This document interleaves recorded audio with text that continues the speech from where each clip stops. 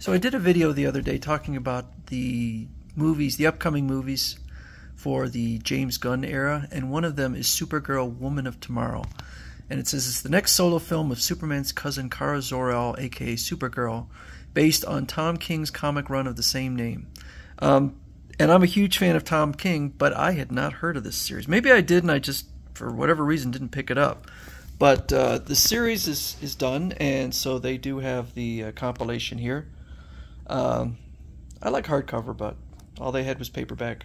So what I was going to do was I was going to read through the whole thing and then discuss it, but I think there's actually enough material here. I don't think I can talk about every issue, but I'm going to break this up into multiple videos. So when the story starts, well, let me step back for a moment and just mention. So on Comic Book Roundup, it's an aggregate site. It's like Rotten Tomatoes for comic books.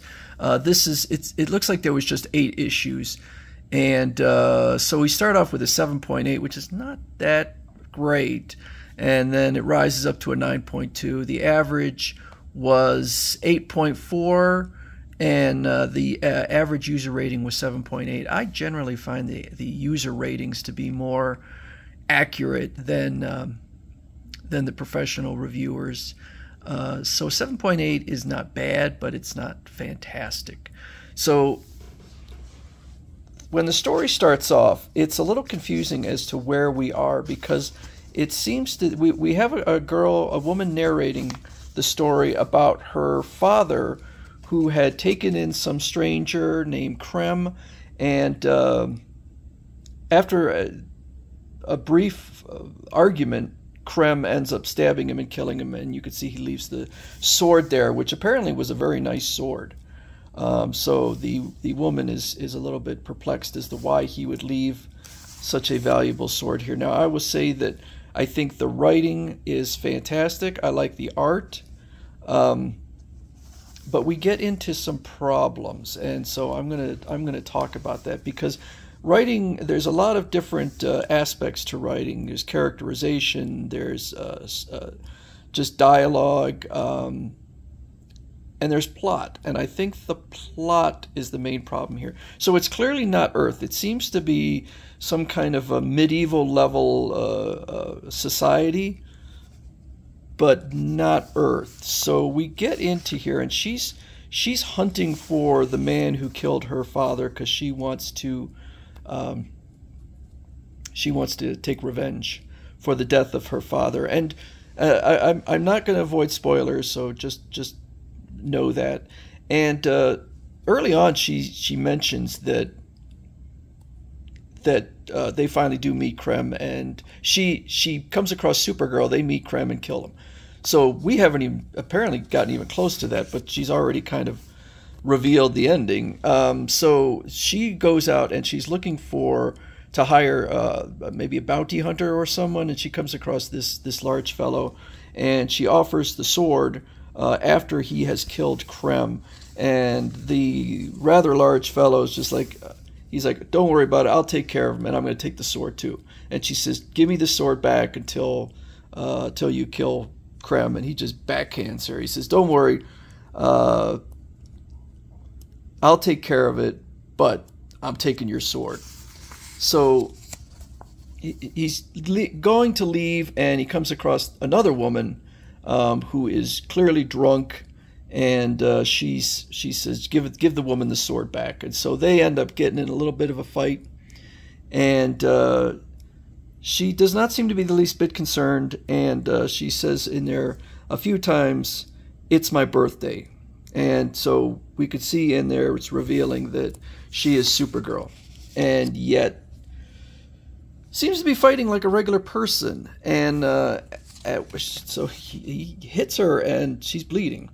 And she says, forgot the stupid red sun.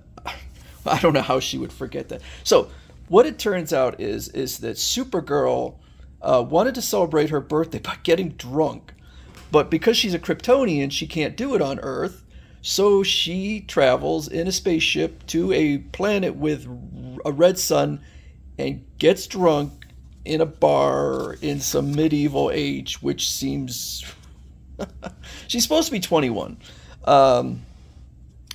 Really silly for Supergirl. But despite the fact that she has no superpowers, she fairly easily takes care of this apparently seasoned fighter. And I don't like this stuff. And I've seen it before with Superman, where he's depowered, but he's still like just a regular tough human being. And in my opinion, if a superpowered Kryptonian lost their powers, they would be completely out of their element. And but apparently not. Even though she's 21 and drunk and completely depowered, she's still tough. It reminds me of a story I read years and years and years ago with a character named Sportsmaster. If nobody knows who Sportsmaster is, Sportsmaster, he's a non-powered supervillain, but and apparently he must be in other things, because I see I guess he's still being used. Sportsmaster's, he's one of these guys. He's kind of like Bullseye, except in his case, he's preternaturally talented at every sport. So there he is on skis. And in one comic book, one story, Green Lantern has to go against him in a series of sporting events without his ring. And he beat Sportsmaster in every event. And even as a kid, I did not like that, because I'm like, that's Sportsmaster's whole thing. With Green Lantern without his ring, I understand like Green Arrow, because he doesn't have superpowers, that he would have to train his body. But it made it like Green Lantern didn't beat anybody, because if Sportsmaster can get beaten in every sporting event by a non-powered Green Lantern, then he's basically a joke. And I always feel that a hero is measured by the villains he defeats or the adversaries he defeats.